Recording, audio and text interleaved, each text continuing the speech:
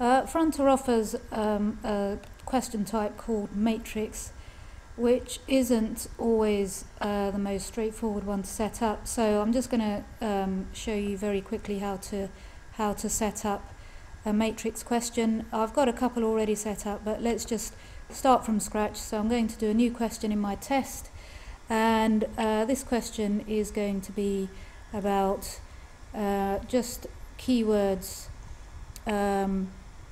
for ICT basically, and my key question is going to be which words are most associated with each environment. And by that, what I mean is I just want to have some words like 3G, Ethernet and discrete graphics, and say whether it's associated with mobile or desktop computers. So here I'm going to choose matrix, and then some very weird stuff happens, like you've got a thing which comes up like this. So what I'm going to do is I'm going to write my keywords down here that I want students to think about: Ethernet, Wi-Fi and discrete graphics. I can have as many as I want, you can add more if you want to. And then along the top I'm going to basically just have two options, one for mobile devices and one for desktop computers. So where it says answer 1, I've just clicked. Oh, the other thing that I've got selected is I've clicked on this thing which says detailed information, and detailed information gives you these boxes with numbers next to it. So I'm going to click on answer 1 and I'm going to change that to mobile device. I'm not going to put anything in score, and I'm not going to tick correct. That's because if I tick correct, it means that every option in this column will be correct, and that's not the case because I've got them all over the place. And if I put a score in, that score will be associated with every option in this column. So I don't really want, that's not how my question is set up. So I'm just going to say OK to that.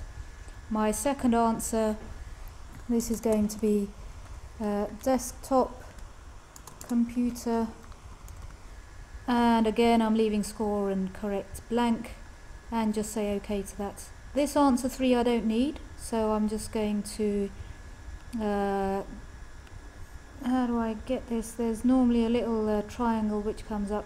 I'll deal with that in a minute. Okay, so under mobile device, I know that 3G is going to be associated with this, so I click the correct one and give it whatever score I want to. So anybody getting this correct will get a score of 1. Ethernet, most usually associated with desktops.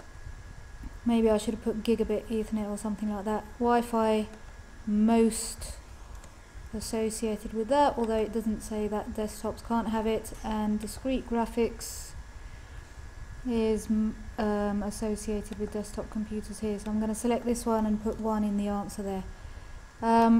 At the bottom here I'm going to say score when all answers are selected, and then I'm just going to save this question, and that's saved. Okay, so once I've clicked on saved, I've got a little triangle which I can click on and then select delete.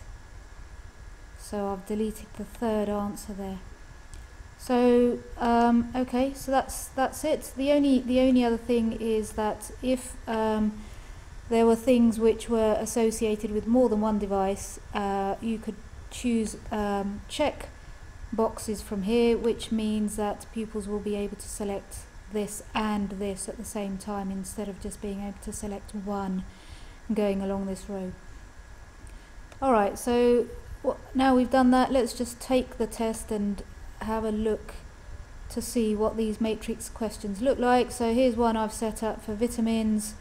So fat soluble vitamins, vitamin A, vitamin D, these two go over here. and then I've got ICT keywords, 3G, Ethernet, Wi-Fi, discrete graphics, like so, and then I've got some literacy question here. So I've got a verb here, a noun here, and a connective here. So submitting my answer, what it does is it puts a green next to the scores that you've got there. So I've got 1 mark for each of those, and then it gives you a total score here for each of the questions attempted. And that's matrix questions.